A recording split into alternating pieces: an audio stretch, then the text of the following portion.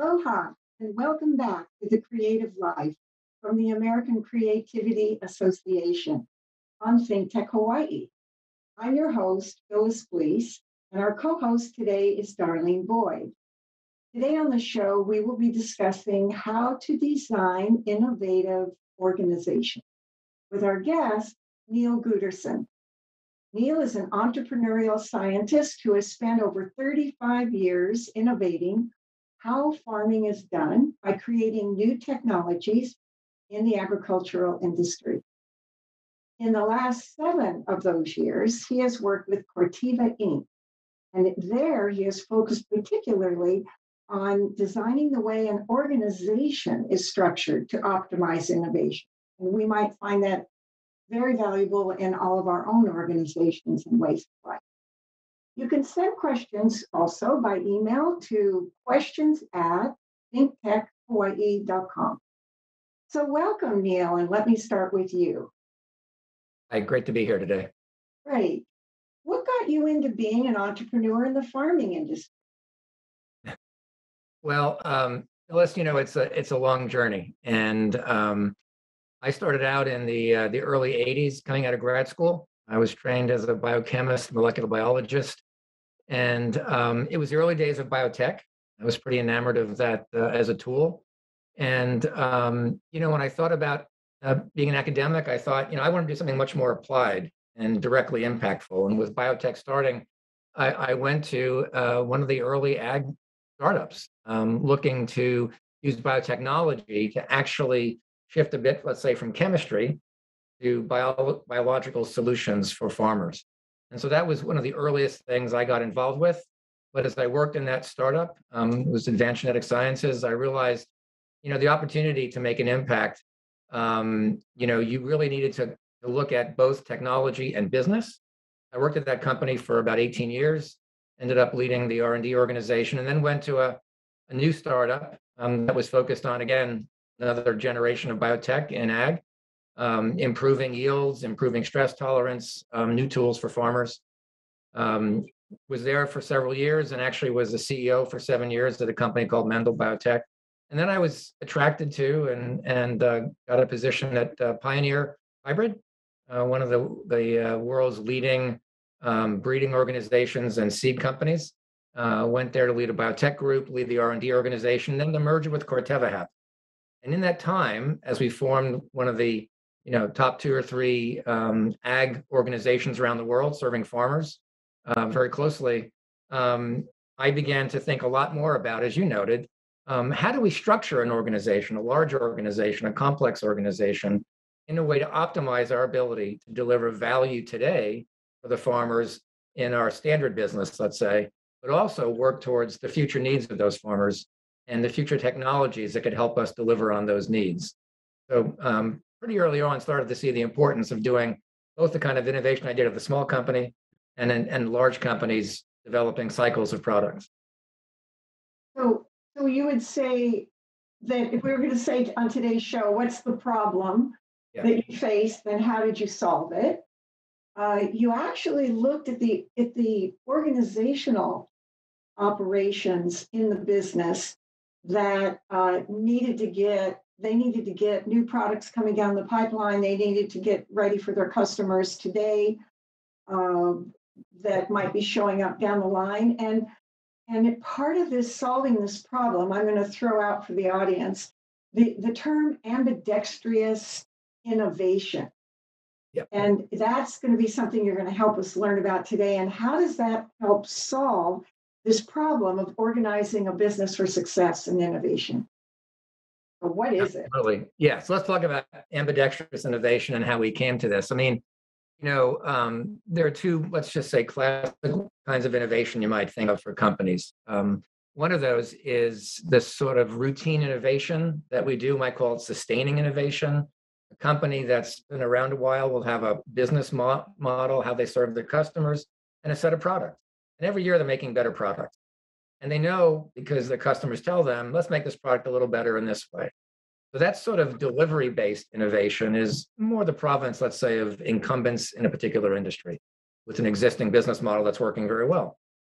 At the same time, or the alternative really is about let's say, transformational innovation. And I grew up in that world as startups, right? That's what entrepreneurs do. They look at what's happening in the world, try to change it, try to transform it, bring new technology and new business models into the marketplace. Now, an incumbent company, a big company, should be doing work both for today's customers with today's products, but also anticipating the needs of their customers in the future. The customers are changing. The farmer is changing very much today compared to what it was 5 or 10 years ago. The demographics is going to change in the next 10 or 15 years. Who's the customer? How do we serve them? How do we anticipate their needs? And so therefore, how do we do both? Today's customers with today's products, tomorrow's customers with tomorrow's products. Holding those two ideas, two ways of working in tension, that's the heart of ambidextrous innovation. And to make it work, you need the idea, but you then need to think about how do we structure the organization internally to be able to do both well. And I believe absolutely, with total conviction, that the best companies in the world, the longest term lasting companies in the world, will be those who can be ambidextrous innovators, doing both today's innovation, sustaining, and transformational innovation. Are these the same people, or do you have side-by-side teams doing that? Yeah, it's interesting. I think there are some people who like different kinds of, sustaining innovation, right? Very clear path, very kind of fairly linear path. Maybe they're not so enamored of the uncertainty of a more transformational innovation. And there are some people who like, the more startup type people, startup companies, startup ideas. And so you definitely can find in a larger organization people who are attracted to each of those kinds of innovation. They work sort of in parallel, right? But they also share ideas.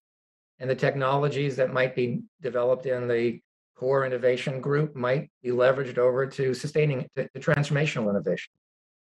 It's also a good journey for people, right? To learn different ways of innovating. One of the really important things is that you build independent. And it's because what often happens at a big company is you get a set of projects, and what you find is that any individual project has a high probability of success. It's a small improvement. It's going to generate value for the business. And instead of funding a project like that, you fund a higher risk, more transformational project. On the surface of it, that project is worth less, right? And so you'll always favor the sustaining innovations. That's what big companies do. That's the innovator's dilemma, as Clayton Christensen called it, in essence. But if you have a portfolio of innovations that are high risk, some of those probably won't, get to the market. Others will be kind of neutral in the market, but some will be huge winners in the market. And so it's the portfolio of sustaining innovation and a portfolio of transformational innovation that really is at the heart of doing ambidextrous innovation. When you talk, Phyllis, if I may, when you talk about these teams, might you be able to clarify how do you determine the membership of the teams? Do individuals just emerge as being appropriate for the present and the future, or can you tell just a little bit more about the membership? Yeah, no, it's a great question. And as I said earlier, some people have more of an affinity for one type or another. The level of uncertainty, the level of risk is different in the transformational side sometimes. So part of it is identifying the right people within the organization who have that aptitude and then training them. The way that we had done that at Corteva was to treat the portfolio of transformational innovation more or less the way a venture firm would treat its portfolio of companies. Different ways of thinking about the marketplace. You don't necessarily evaluate a project's value based on a single, net present value of the future, sales of a product. For a venture, you look at what's the total market opportunity? What's the technology risk? What's the time to get to the market? So we train people to think differently. We train people to also to partner very closely. Oftentimes, sustaining innovations are mostly about technology. And so scientists are probably the prime drivers. But this transformational innovation is much more a partnership, like a startup would be, between business thinkers, commercial thinkers, marketers, and technology innovators. And so we also try to find people who really want to work together, and scientists who learn more about the business, and vice versa. So, Neal, you have some show and tell for us today. We're starting, I think you did some of your most innovative work at Corteva. And do you have something to show us that give us a sense of what this farm looks like that's getting this ambidextrous, innovative organizational leadership? Absolutely. Well, let's start with one video. There's a second that maybe helps tell the story too, but the first one, which we call Transforming the Farm, is about the disruptive innovation unit itself. And it was about some of the disruptive opportunities and ideas, but also about the people and the way they work. So let's have a look at that one. This little black box can turn our growers into scientists, bringing the science right into their field. We need to learn and understand as much about bees as possible. Farmers can have access to all the satellite data at a resolution which is second to none. For many people, change is uncomfortable. It's a scary word. But for these people, it's what they live for. Some of the most innovative ideas in the world today are happening right here in agriculture. Corteva has created a team of people dedicated to changing agriculture, and we want to not just experience it, we want to lead that disruption, disrupt ourselves, disrupt the industry. We have some brilliant scientists and technologists working on problems that farmers don't even know they have yet. We're designing the future of agriculture by deploying the latest technologies to the farm. We learn fast, we move fast. The really innovative stuff we're doing includes bee-friendly insecticides and robotics and artificial intelligence and alternative proteins and new satellite imaging tools. The accuracy and the speed and the resolution at which we get information from either satellites or a drone, it makes decision-making extremely powerful. Fingerprinting our plants gives us the ability to understand what's hitched along for the ride, and often that's a disease. It saves money, it saves time, it saves resources.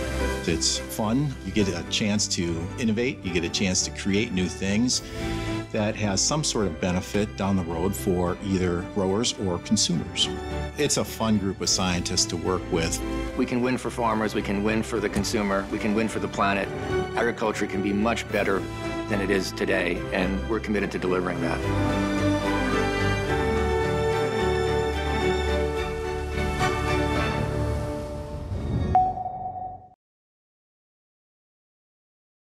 Wow, you took us into the future there, and from all places, from farming, one of the oldest industry in the world, and it looked fingerprinting a plant. The lady walked in at the beginning with a black box.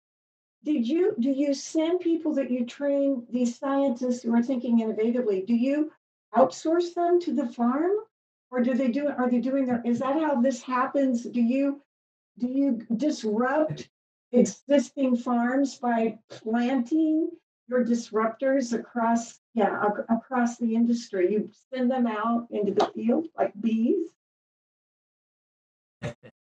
Well, Phyllis, it's a good point. You know, that if you're going to understand farming, you better get out onto a farm and you better talk to farmers and understand, you know, what's the pain point on the farm? What are the challenges that they really face, so that we're actually solving real problems that farmers care about. So, you know, some people work in the lab on, you know, lab stage of problems, but, you know, we did have this philosophy of co-developing innovation with farmers, testing ideas directly on farmers' fields and engaging them early on in a dialogue about, you know, not so much what they think, you know, it's like the iPhone, right? No one thought about the iPhone. You couldn't say to someone, what do you need from, you know, in the future? But you could understand what their problems were. And that's why Apple came up with an iPhone, right? It was a way of solving those problems. So yes, people go out in the field, people work in the labs. And, you know, agriculture, farming is sometimes one of the least sexy kind of industries around. I think one of the reasons is that a farm looks a lot the same as it did 50 years ago, right? There's still plants in the field and they're growing. And, you know, unlike, you know, phones go from old and computers from old to very modern looking, it's sort of sexier to do that. But as you can tell from that video, hopefully everyone can, the level of information and technology being deployed on the farm to make farmers' lives better is extraordinary. And to do that does require still this kind of innovation. And, you know, people who are doing more of this transformational innovation are learning from the experiences of the commercial market at, say, at Corteva. They're learning from the experiences of their colleagues in the sustaining innovations, because they'll see some problems, right? That can be picked up by those folks working in the disruptive unit. And you got to feel for those people, right? These are just some of our, creative scientists who have a little passion for a different kind of challenge. It's fun as well as is important for the farmers around the world. If I may, maybe this is a good time to share the second video, because I think it gives you another flavor on, as you'll see in this video, the importance of listening not just to the farmer, but to the consumer. And that's part of the theme of this disruptive way of thinking about farming, but also showcases a few more of the kinds of ideas and new concepts. So if we can go ahead and do the Table to Farm video, that would be great.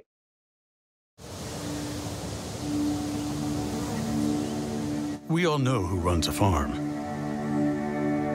The one who calls the shots,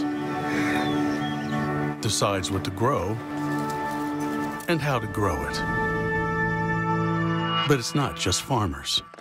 It's Sophia. That's right, Sophia, a new kind of consumer who's informed and empowered and knows exactly what she wants to eat and how she wants it grown.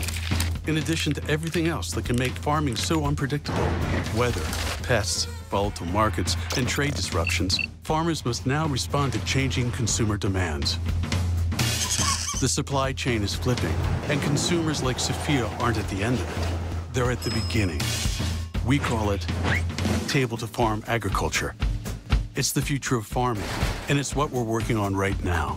It starts with our seeds, bred to be as resilient and productive as the people who grow them.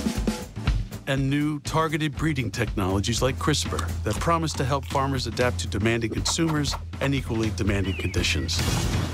With the right tools, farmers can do more than react to change. They can anticipate it.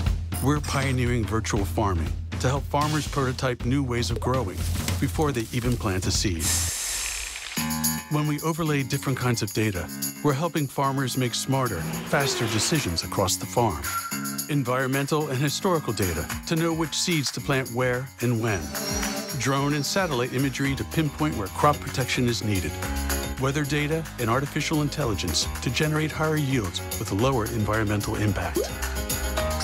It's the dawn of a new agricultural revolution, driven by consumers and built on sustainability. At Corteva Agriscience, we're developing integrated whole farm solutions that are reinventing the world's oldest industry as one of the most modern. With Table to Farm agriculture, farmers, Sophia, and our planet all win. And we all keep growing.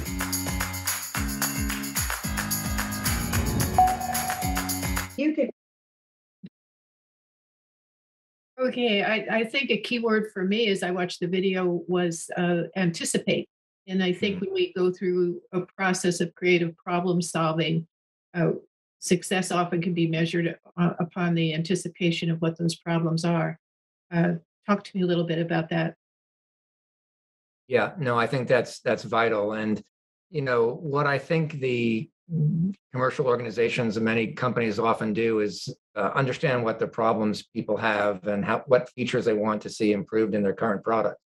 The bigger challenge is to think about the nature of the problems that people face. And sometimes I know in some companies, they hire sociologists to go out and sit with their customers, right? And understand what the true problems are. Interesting. So, and farming is a long horizon business. It takes a long time to develop the new products for farmers. So you want to look out 15, 20 years. What are the needs going to be? Let's anticipate, as I said earlier, the demographic changes in farmers. I mean, give you an example. In North America today, the average farmer is probably 55 to 60 years old, still predominantly male. We would expect in 15, 20 years, the farmer to be much more gender diverse, younger, and much more tech savvy. So think about how we're all used to interacting with products and services on our computer, getting ideas proposed to us by Amazon or others, right? Based on our buying habits. I think the farmer of the future is going to want to be served in some similar ways. That's how they're going to grow up in this world, right? Being served differently than ever before. And so I think this does inform the kinds of innovations and and transformational business models that I think companies are exploring today. So anticipation is a really key word. A great call out, Darlene. Thank you. Am I correct to assume that there still is a pattern of farming that's passed on from generation to generation? And I would suspect perhaps that there's a rigidity because of that, and to change. What Yeah, do you? well, farming is definitely generational, right? And the best farmers really take care of their land, protect their land. Their children maybe grow up on the farm, go off, come back. I think you see a bit more of that, perhaps even today. But more importantly, farming is a pretty conservative, operation, conservative business. Why? Because if you make one mistake, try some new technology and it backfires, you're a small company owner as a farmer. Your entire company can crater if you make a bad choice. The farmer. That was behind my question, that the pattern of creativity that the new generations coming in, perhaps they were more open. Yes, I think Anticipating problems appropriately. Yep, a growing generation of new tech-savvy farmers who are open to trying things. I mean, to some extent, these are on computers, right? You can predict for a farmer what their farm might look like and how it might perform on a computer and share that with a grower. You can offer them new services, right? Drones that spray chemicals and measure things on their farm. And one of the key drivers, I think, also of the next generation is a passionate interest in sustainability, in improving the environment in which we farm, in which we live. And so there's a lot of receptivity to farmers farming carbon, sequestering carbon, to mitigating climate change. So those are some of the features that actually lead to the need for ambidextrous innovation, because there is so much change going on the farm. Well, thank you. Let's take ourselves down the street now. And I understand now that you've left Corteva, you're working on an international board that is catalyzing these ideas into other industries and then maybe even into the developing countries in other ways. So you want to talk a little bit about that, Neal? Sure. No, I'd be delighted to do that. These ideas of ambidextrous innovation, I think they're very broad and very important for many large organizations that have current businesses and future businesses. Customers are changing. And you can see that, some of the companies that we know best, whether it's a Google or an Apple or a Netflix and Amazon, these are companies that have done a great job of driving continual improvement in some of their business segments, and then also innovating to create new and different business segments. When I went off and sort of retired at the end of last year, I had actually just joined the board of the CGIAR. It's an international organization whose purpose is to serve smallholder farmers and low and middle income companies to help them become more profitable. Organization, the CG for short, is going through its own transformation as an organization. It draws on a number of centers around the world, now getting organized as one integrated innovation organization. And what we've realized, these same principles apply here as well.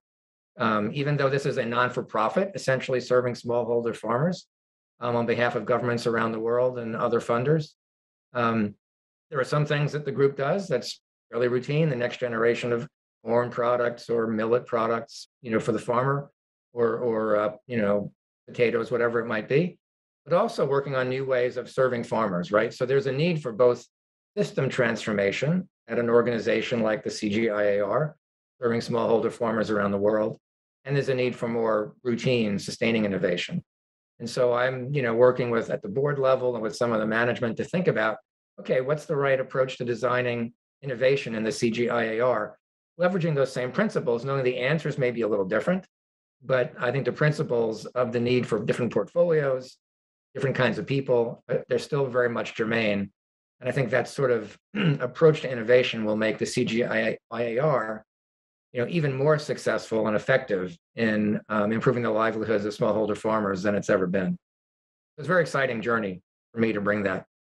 It would. I wonder how someone prepares to position themselves to be on a farm as a data scientist or as an AI our kids are going to school and they're learning all the computer science degrees and ways to use it, and they're thinking about high tech.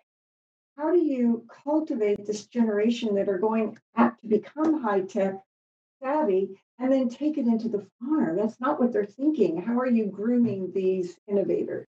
Yeah, it's I think farming and agriculture and food, it's kind of a calling.